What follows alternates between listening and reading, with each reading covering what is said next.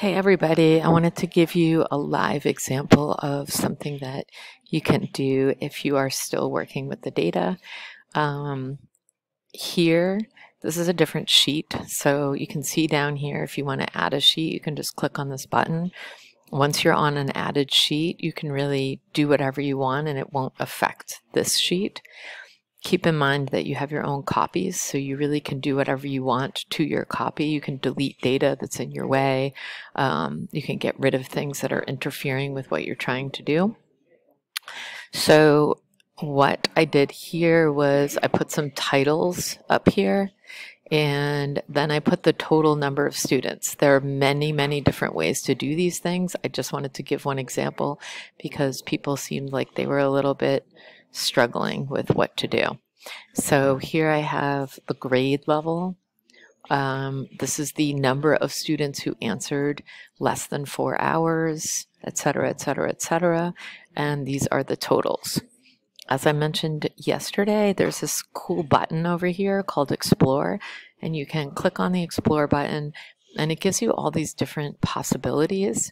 So one possibility that looks like a potentially cool option is this pie chart, and then there are a couple of the graphs, but I think the graphs are going to fit better for what we are looking for.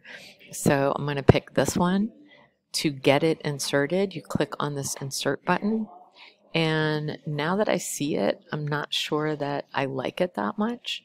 So I realize that I need to change a few things. So I'm going to go into Edit Chart.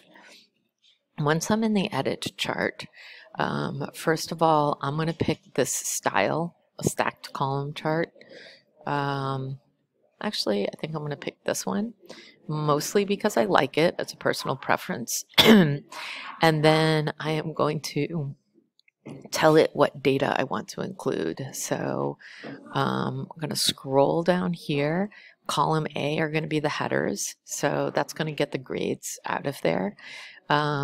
Row 1 is being used as the labels, and that's cool. That's what I want. You can see here that I have the grand totals, but I don't want or need that. So I'm going to eliminate that from the data sets.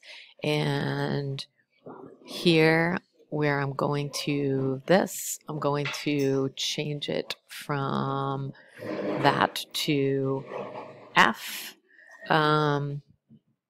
Or you might want to include the totals. I'm not really sure what you might be interested in doing.